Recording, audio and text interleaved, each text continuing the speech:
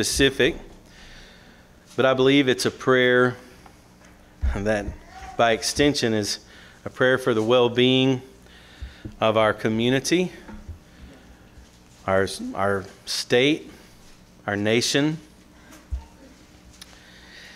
The best hope for St. George, Utah is that there be Christian homes all over this place.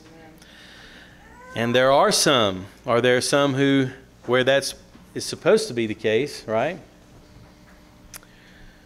Well, may there be homes where the Bible is loved and taught. And so there's a question. Is the Bible loved and taught in your home? Dad, Mom?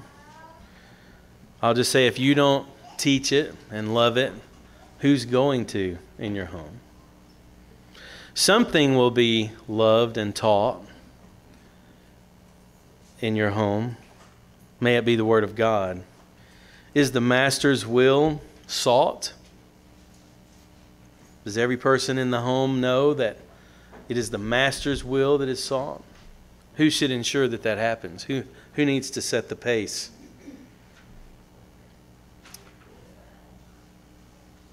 Fathers, are we true and strong? Do we lead our homes so that they're free from the blight of wrong? Fathers, are we leading our homes so that they are joyous with love and song?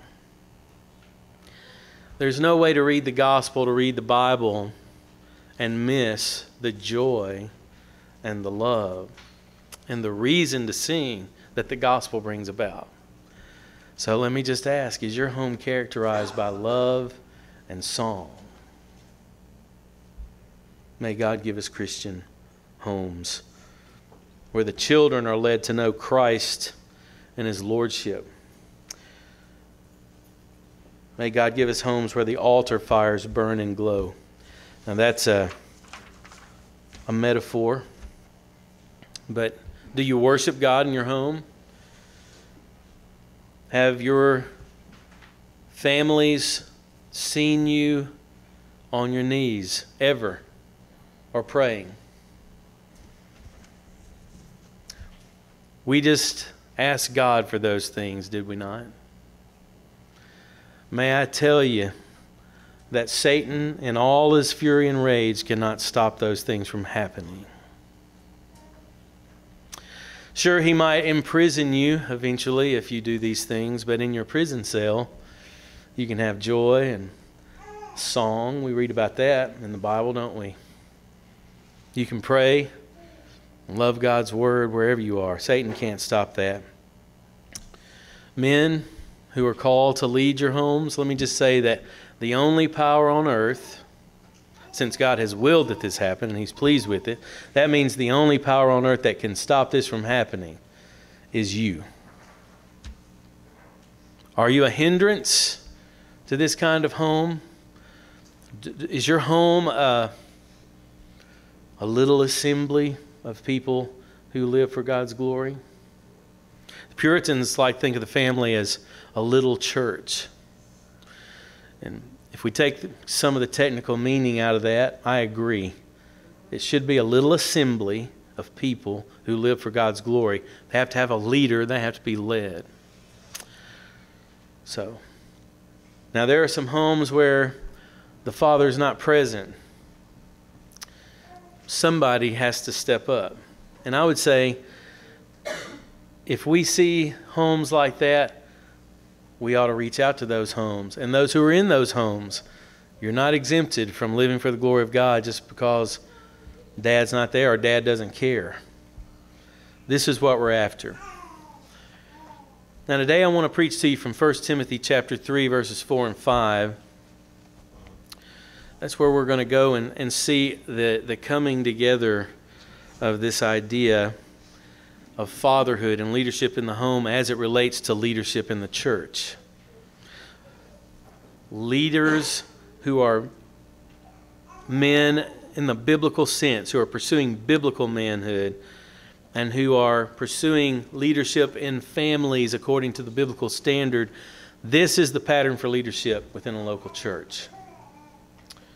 Let's read 1 Timothy chapter 3, verses 4 and 5. This is in the context of Paul instructing Timothy, who was ministering at Ephesus at the time that he received this letter.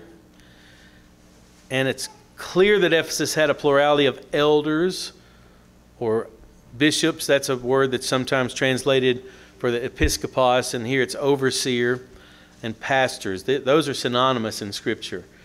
Overseer, elder, pastor, synonymous. Timothy is receiving instructions. Here are the people you need to look for to be overseers in the church, Timothy. Acts 20 makes it clear there is a plurality of these in one church. That's what he's giving, but we're going to give our attention to verses 4 and 5. He must manage his own household well with all dignity, keeping his children submissive. For if someone does not know how to manage his own household, how will he care for God's church? Father, help us to understand the truth of your word. Help us to understand biblical manhood, biblical fatherhood, how that relates to church leadership. May your will be done today. In Jesus' name, amen. Now, the idea of father, I think we all have a pretty good understanding of at least what that is in a human standpoint.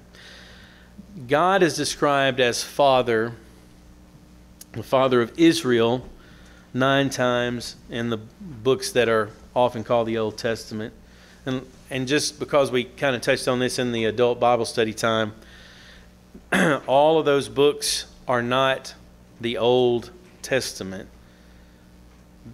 not the Mosaic covenant. Those books contain the Mosaic covenant, the one that Hebrews refers to as passing away or obsolete. They also contain the Abrahamic and the New Covenants, for example. So please, let's not think of them as, well, that's the old stuff, and anything we find there, that's old, and we've got an updated, improved version. That is not the relationship between what we call the Old and the New Testaments. All of it is the inspired, inerrant Word of God. So we need to be careful to think of that. But it is not the most common way to describe God in the books that we call the Old Testament, Father. However, 9 times he is referred to as the Father of Israel. He is referred to various individuals as Father 15 times, and there are many instances of the idea of him being a father where the word father is not actually used, where he talks about my son Israel or some individual, like in Deuteronomy 1:31 or Hosea 11:1-4. That one's a famous one. Out of Egypt I've called my son, and clearly that means Israel in Hosea's context. Of course, Matthew applied that to Jesus and the fact that he went down to Egypt as well. So there's an additional referent there in Matthew. But so the fatherhood of God is definitely present in the Old Testament, but it kind of explodes when Jesus comes. And the reason is this: no one comes to the Father except by me. Okay? When Jesus is on the scene, the details of the gospel just explode into all manner of information that say Abraham just didn't have. He didn't have that. And so Jesus used the term Father. It seems to be his favorite term for the first person of the Godhead. Father. He used that over and over. And the word that he most likely said was Abba. Abba. We don't need to overdo this, but that does imply a level of intimacy that is appropriate to a father-son relationship. In the Synoptic Gospels, Jesus used that 65 times. Now, it comes to us in Greek, but Jesus almost certainly was not speaking in Greek when he said these things, so probably Aramaic, so he probably said Abba, but it's come to us as pater in Greek. 3 times it just records that he said Abba, and then the other times he likely said Abba, but it was given by the Holy Spirit to the gospel writers in Greek. So 65 times, the word synoptic means seen together. Matthew, Mark, and Luke are the synoptic gospels. You can do some research on that if you want to. By the way, there's this thing called, if you search it, you may see the problem, the synoptic problem, the problem of the synoptic gospels. Believe it or not, the academic world sees it as a problem that there's so much overlap of detail between Matthew, Mark, and Luke. I'll just tell you, I do not have a synoptic problem. Of course there's overlap. Anyway, that's another topic. In the Gospel of John, it's recorded over 100 times, Jesus using the word Father. In Paul's writings, it's more than 40 times. So you see in the New Testament, it's just pervasive, the idea of God as Father.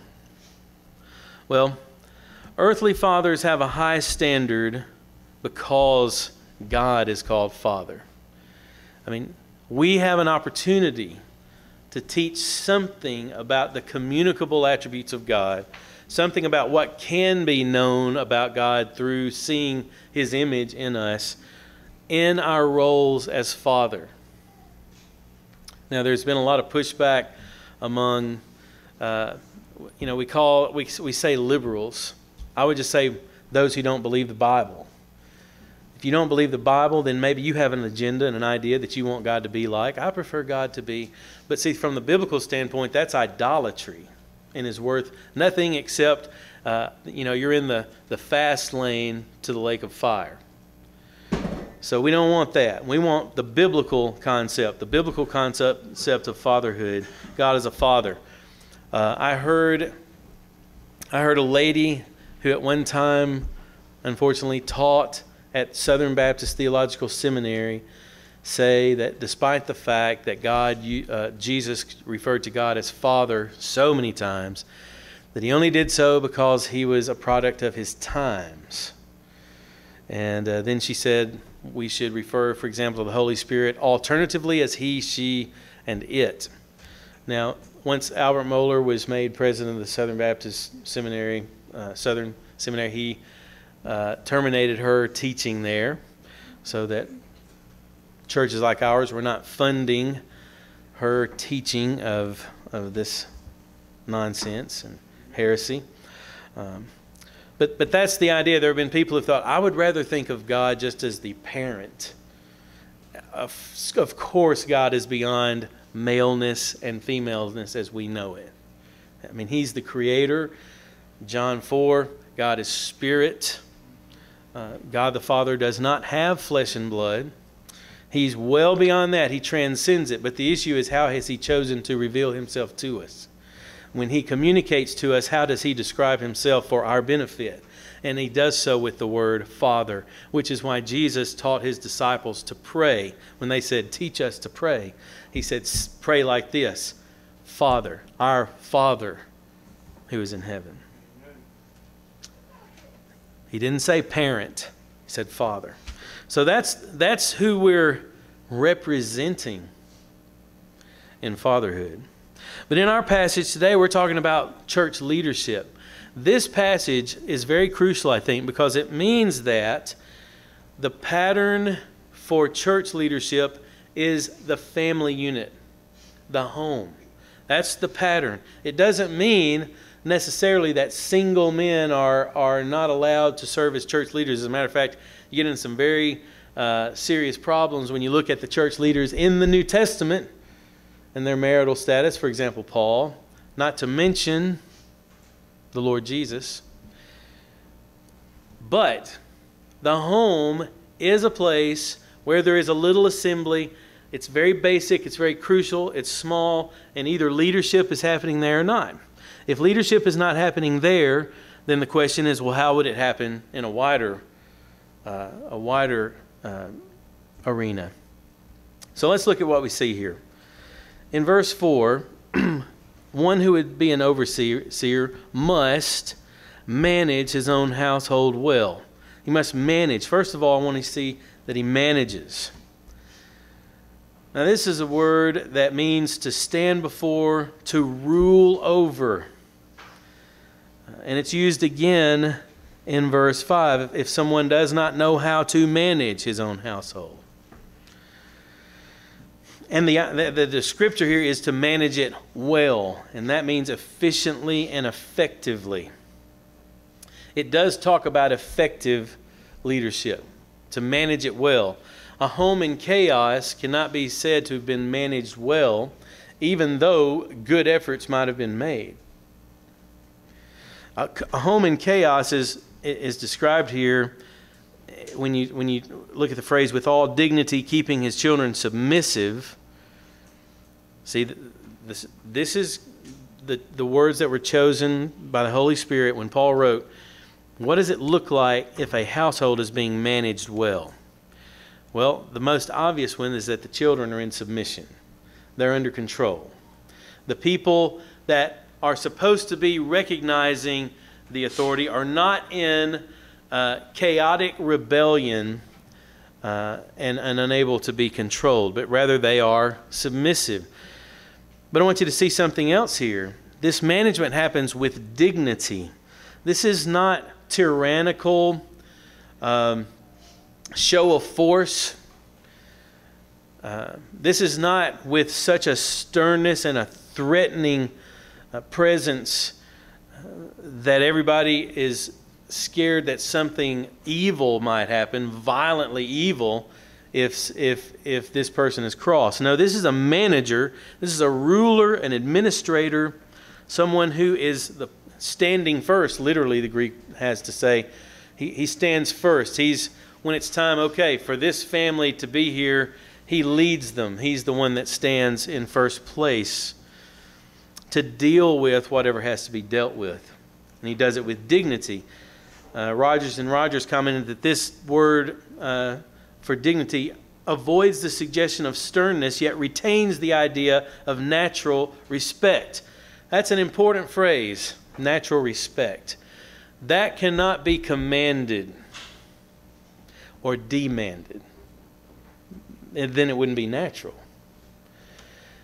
It has to include living out what you say is important. Natural respect cannot happen when what is said does not match up with what is done. Natural respect can only happen when there's an integrity that's in place, so that what is happening in the words is what's happening in the deeds and in the attitude.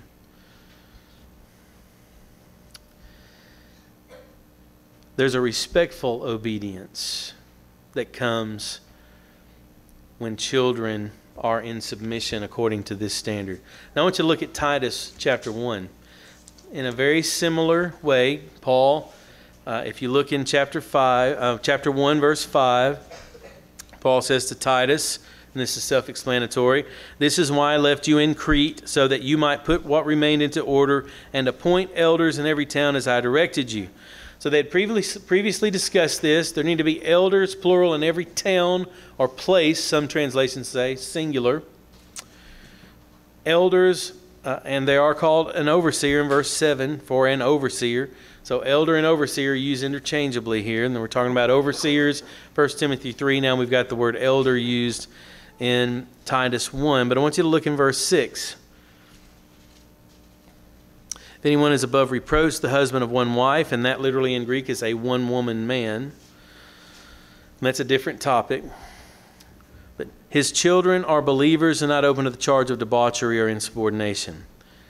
Now the ESV has chosen to translate that, the word believers, but others like the King James, the New King James, and others say faithful. I believe that this is parallel to Timothy. I do not believe that Paul gave one standard to Titus and another in Crete and another to Timothy in Ephesus, as if in Ephesus a man is qualified as long as his children are submissive, but in Crete he's only qualified if he leads all of his children to saving faith. I believe that since grammatically and one of the possible meanings of the word that's used here in Titus 1:6 is just faithful, I believe that that's the way it's best understood. not making it a requirement that all the children of a person must have genuine saving faith. One of the practical things would be, how long would you wait before you go ahead and decide, okay, this person has genuine saving faith? I mean, where do you draw the line? At age 15, we're going to make a call. Does this person have genuine saving faith? Yes. Okay, his father is qualified. No, you're not qualified. At age 20, 50, that's hard. What helps us also is the next phrase. The next phrase. His children are believers, and if that's the best way to say it, believers, shouldn't we just expect not unbelievers or not rejecting the gospel or something like that? But instead it says believers are not open to the charge of debauchery or insubordination. Some translations say dissipation right here. I think not open to the charge of debauchery and insubordination is simply a phrase that helps us to understand what it means in 1 Timothy for children to be in submission. They're not in rebellion. They're not in dissipation. They're not rejecting the order that's being put into their lives by the leadership of their father, but they are led. They are people who are led. And they are led because there's a good, clear leader who is leading clearly and living clearly according to the standards that he's leading. And so I believe that's what we have here.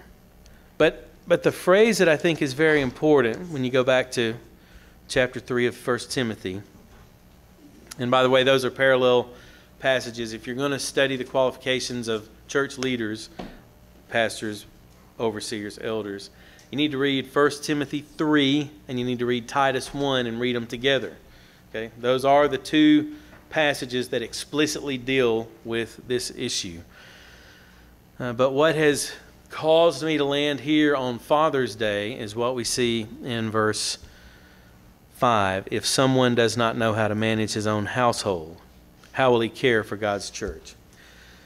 Now these words, the word for manage is the same one in Greek as was found in verse 4. He must manage if someone does not know how to manage. That is to rule over, to be an administrator over, to superintend, to manage, to stand before, to provide leadership.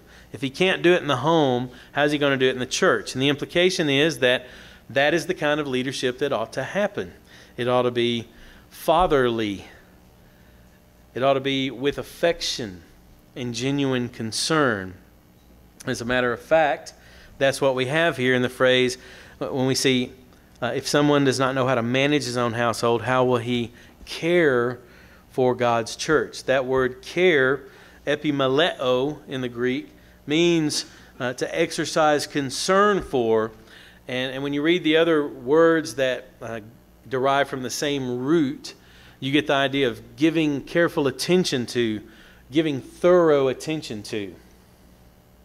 So this is clearly a description of what kind of ministry is required in the church. It's affectionate. It's attentive. It has concern. And that is what ought to be happening in the home. You see, what we have here, and we need to be clear on this, especially you men. I think there's been a tendency to think, well, I don't think God is calling me to be an elder, overseer, pastor. Therefore, 1 Timothy 3, 1-7, and other verses there, and Titus 1, 5-9 do not apply to me. That's not true at all. 1 Timothy 3 and Titus 1 describe basic, run-of-the-mill Christianity. And from among those men who are just living out normal, what is expected level of Christianity, from among those men, then we're going to have our leaders. If they're not living up to normal Christianity, certainly they don't need to be leaders in the church. So please do not think, well, I got a lower standard than what I read here because I'm not called to be an elder or a deacon when you read there in 1 Timothy 3. That's not true. That's not true. What's described here is just normal Christianity, okay? So again, the question we start, now though we've gone over into church leadership, we're right back to the home, every one of us. How much attention are you giving? And listen, this is an area where I have to be careful. If I'm going to care for not only God's church, if I'm going to epimaleo, that is to exercise concern for, give attention to, be thorough with my shepherding of the flock, I must be doing that at home. I must. I may not remain qualified for church leadership as I neglect my own family for the sake of a wider group called the church. I heard a preacher say one time, if you're willing to sacrifice your family on the altar of ministry, shut up and get out of the pulpit because God is not calling you. Amen. That is clearly true from 1 Timothy 3. And I would even say this, the biggest difference for the gospel to go out, I believe, though I pray that God would raise up great preachers of the word and raise up many elders to care for and give attention to the flock of God, if all Christian men would live up to what we see here, the difference would be amazing, a blessing.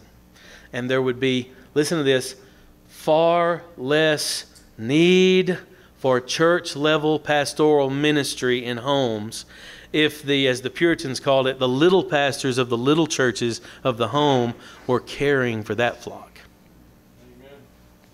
And let me just say this, because of the depravity of fallen humanity, if you neglect your little flock at home, either somebody else will have to provide that ministry or they will be lost for all eternity.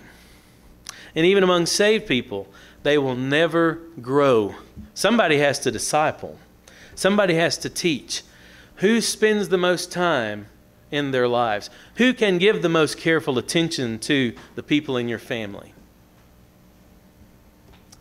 It has to be the father, the husband in each home.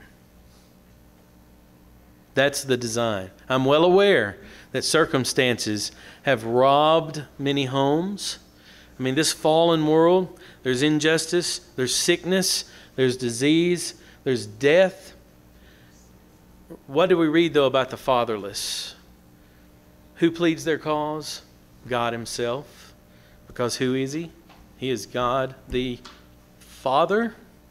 And his plan of salvation, carried out by the Son and applied by the Spirit, includes all that is needed for even the fatherless to receive the ministry that they need from God. This idea of fatherhood points us to God, points us to the gospel, points us to ministry, and it is the reason this is the standard. This is the standard for leadership.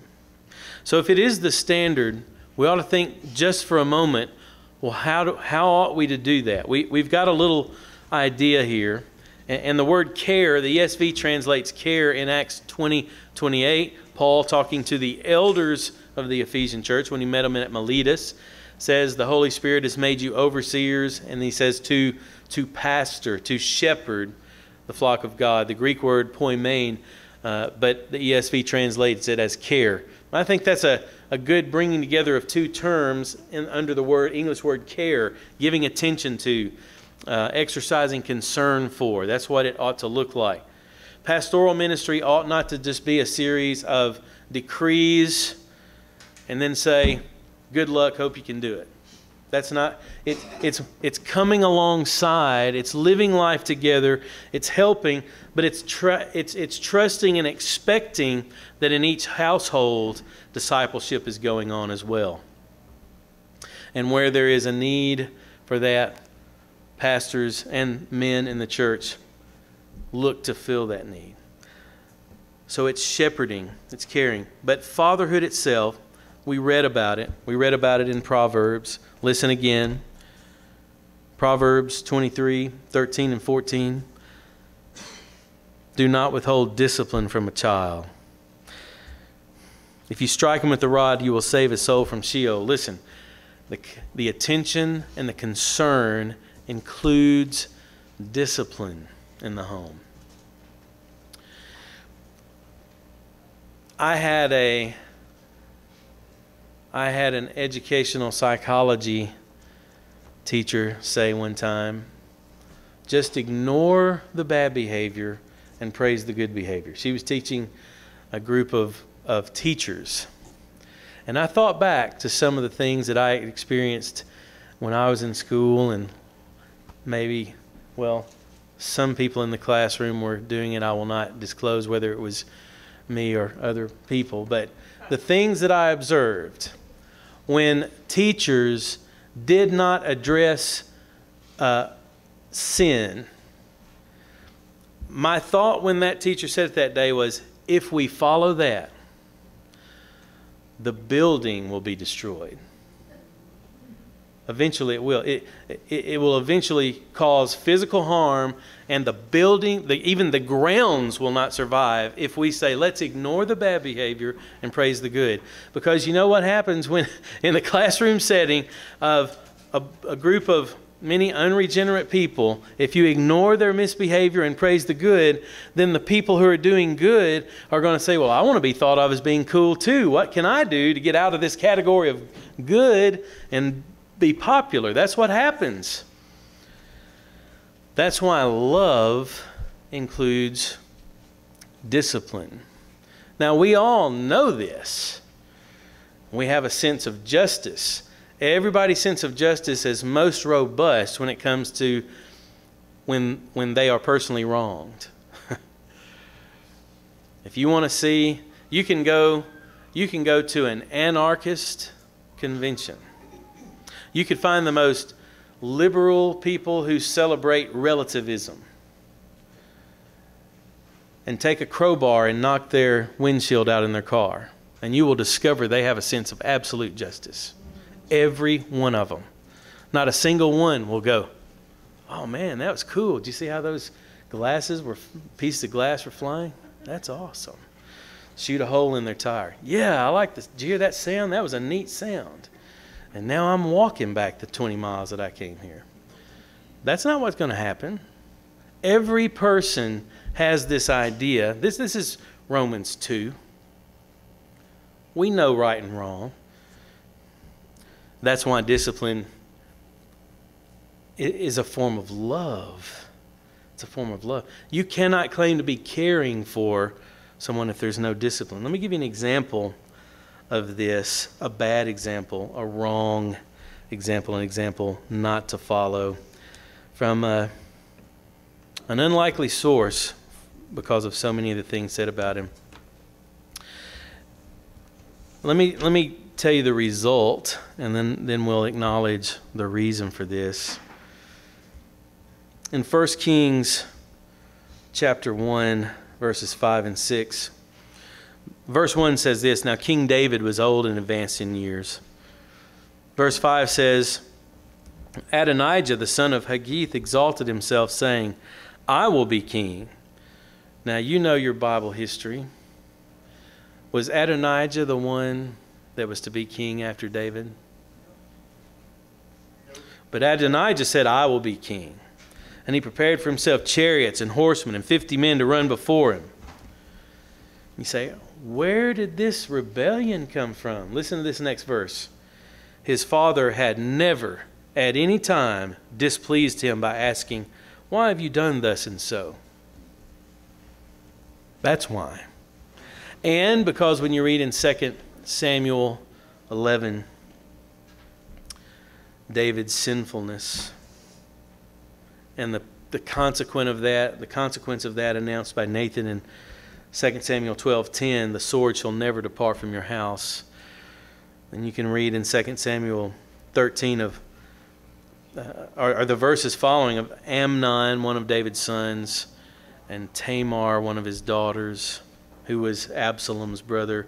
Absalom's rebellion caused great grief. You read chapter 18, verse 33, Absalom had done everything he could to humiliate David, and yet David loved him.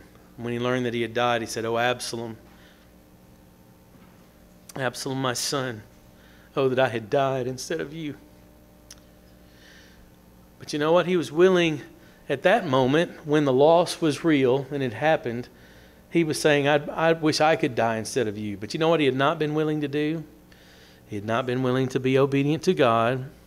He had not been obedient to tell Adonijah, you need to stop doing that. He had not disciplined his sons, and he experienced rebellion in his house, in his heart, and then in his household. It's all a matter of obedience. That's a bad example. What are we told to do to avoid that? A couple of verses.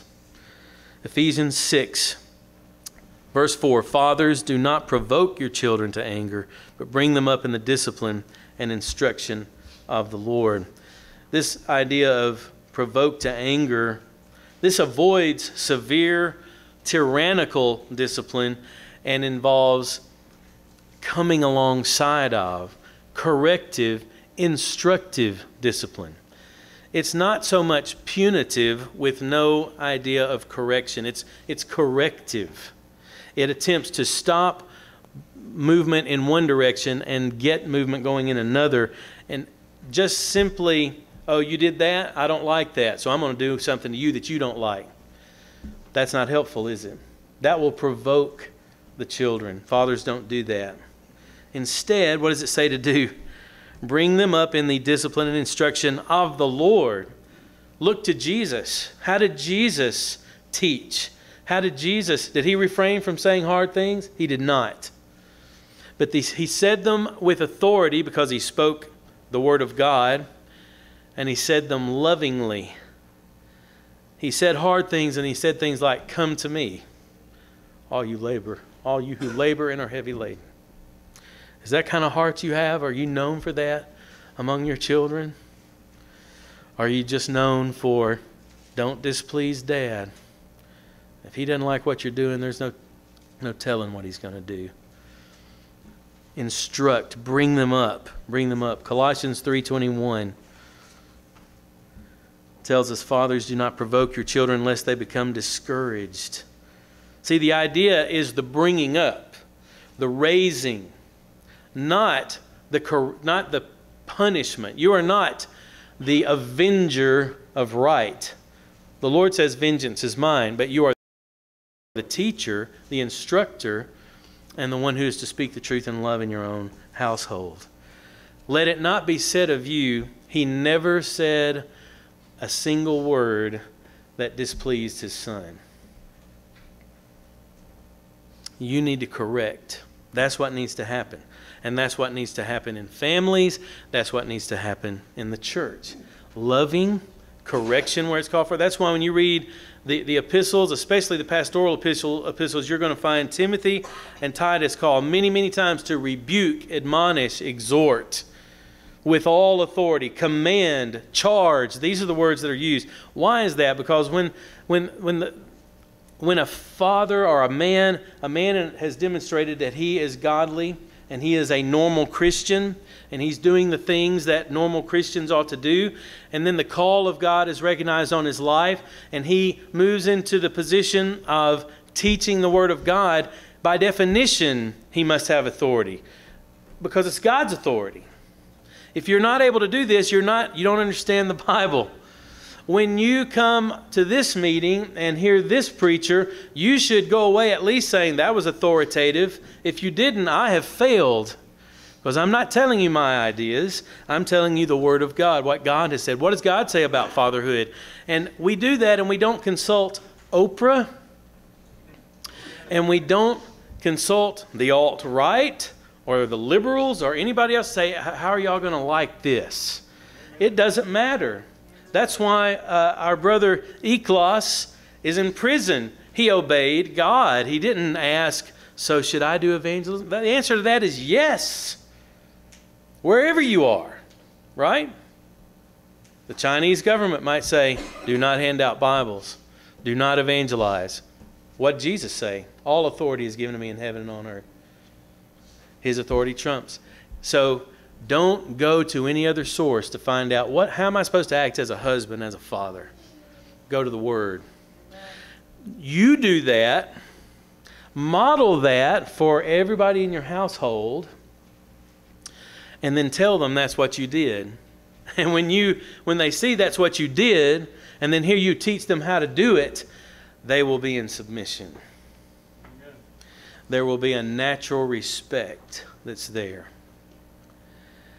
because they see what you're saying is just what you're living out. You're explaining the reality of your life.